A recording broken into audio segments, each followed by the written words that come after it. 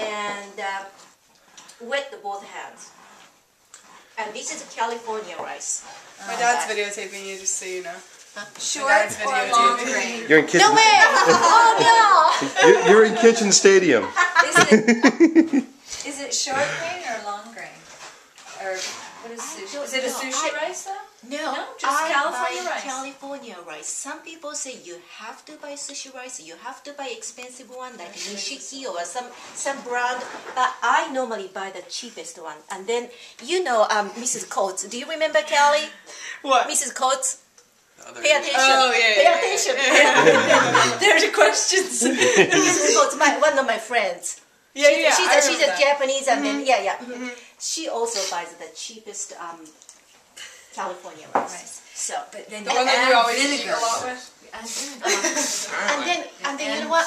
I tried. I know you guys. You know, today is a school day, but I know you guys have to do homework. But anyway, I bought a very expensive rice, but I couldn't tell the difference. Oh, yeah. Maybe you can, not me. Okay. And how many times a week do you guys do this?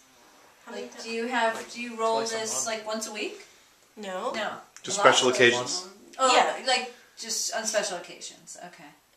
In my house? Yeah. When Kelly comes. No, James, we do. Did it a couple times. You do? Yeah, we do.